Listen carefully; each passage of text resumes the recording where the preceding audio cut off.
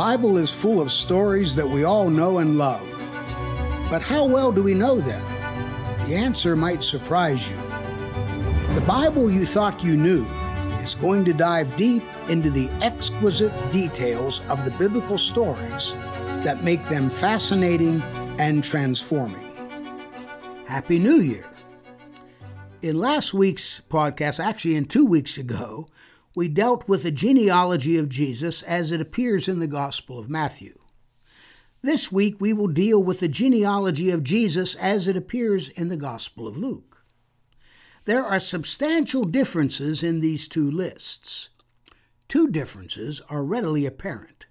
One, in Luke's genealogy, the list starts with Jesus and works backwards, the very opposite of the direction followed in Matthew's genealogy. Two, no women are ever mentioned.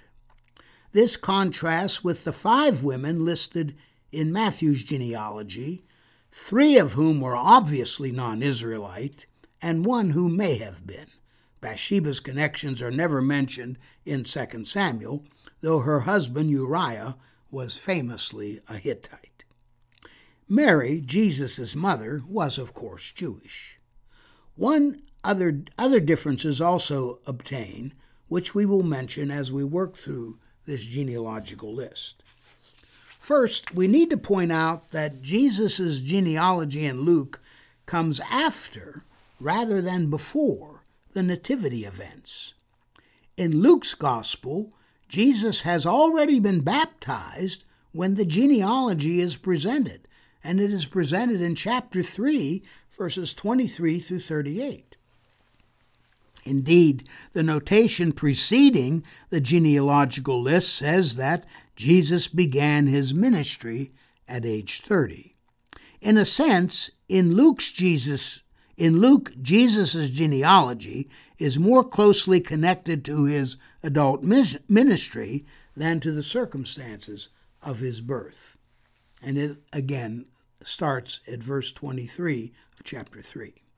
Right off the bat, at the very start of the genealogy, we encounter a disagreement with Matthew's genealogy. Joseph, of course, is listed as Jesus' father.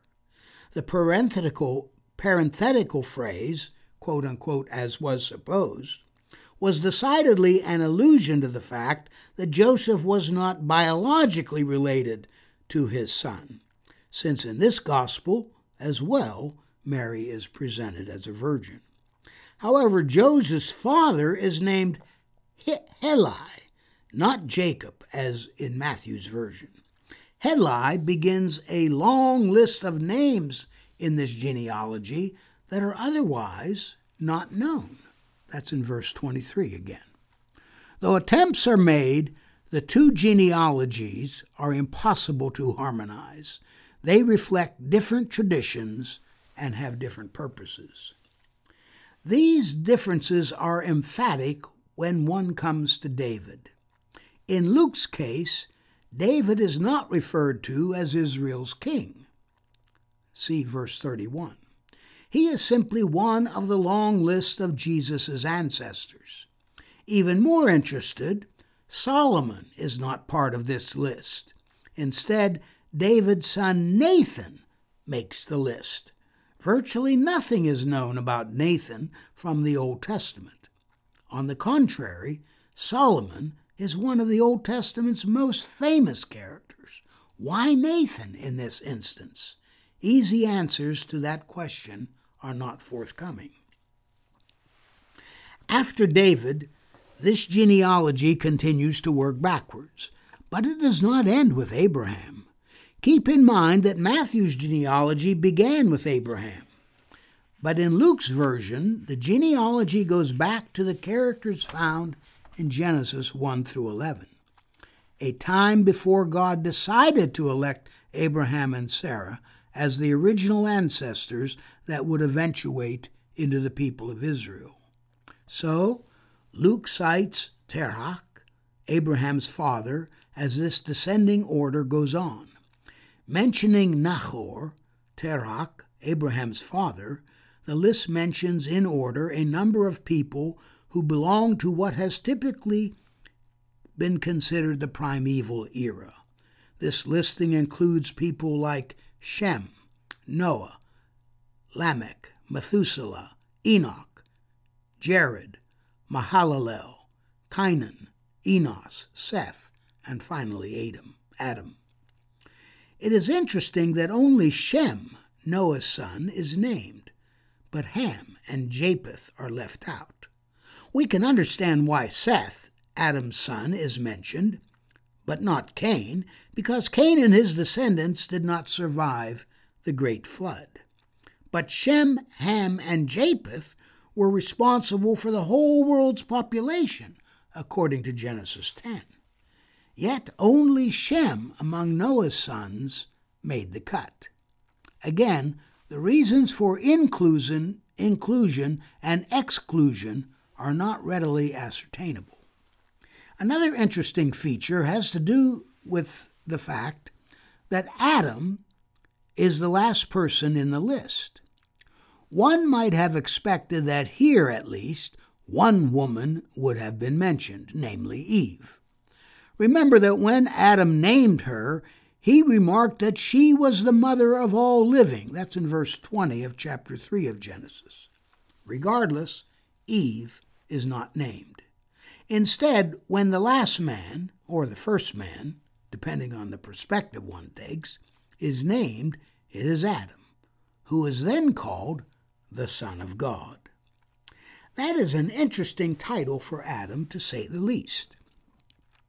Being designated a Son of God in the Old Testament is typically reserved for kings. Adam was no king. But he did represent the beginning of humanity, a humanity that was fashioned by the deity. In that sense, he and all those who followed him were sons of God, or for that matter, also daughters of God. But eventually, being called a son of God or a daughter of God took on a new meaning. It should not escape our attention that just before this genealogy is presented in Luke, the last incident mentioned is Jesus' baptism in verses 21 through 22 of chapter 3. When the baptism occurs, Jesus is praying. At that point, the heaven was opened, and the Holy Spirit descended on him in the form of a dove. Then a voice was heard from heaven. That voice said, "You are my Son, the beloved one. With you I am very pleased." Right after that, we encounter the genealogy in descending order from Jesus back to Adam, the original Son of God. Obviously, as a human being, Jesus, like Adam, traced his origins to God. However, at the baptism, this sonship has taken on a completely different dimension. A few remarks about this genealogy are in order. 1.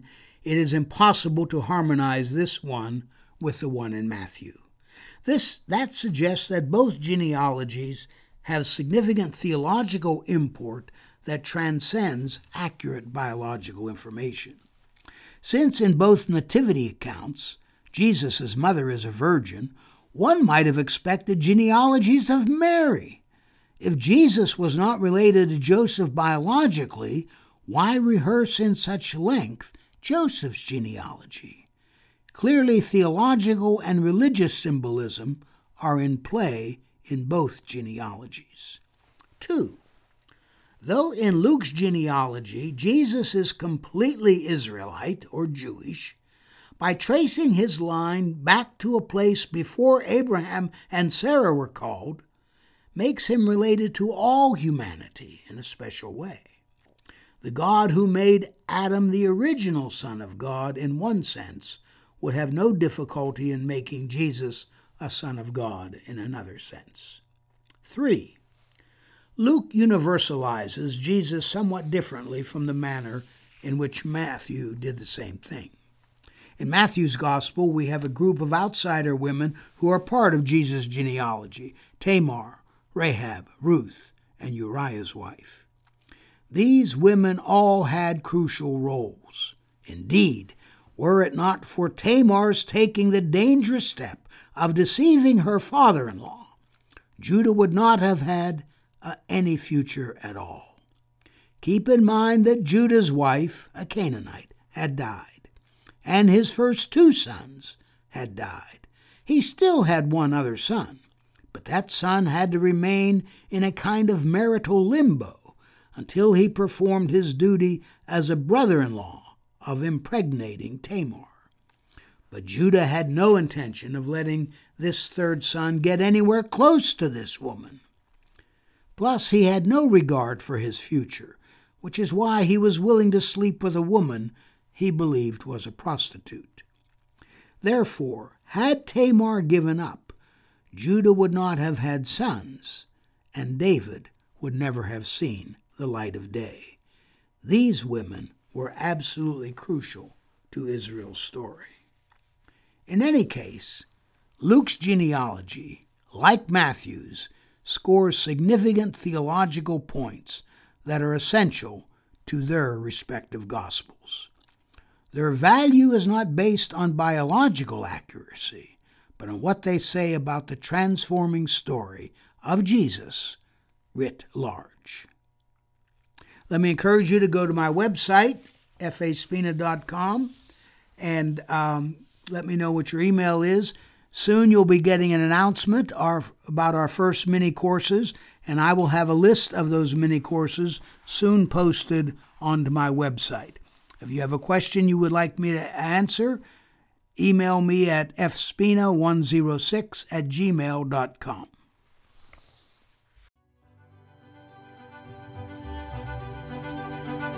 I want to thank you so very much for listening to The Bible You Thought You Knew. I have a question for you. Do you have a question or topic that you'd like me to cover on the podcast? If so, all you need to do is head over to Apple Podcasts and do 2 simple things. 1, leave a rating and review telling me what you think of the podcast. 2, in that review, ask anything you want related to the Bible. That's all you have to do. Then, listen in to hear your question answered on a future episode. Join us next time on The Bible You Thought You Knew when we discuss Jesus' personal Bible. God bless.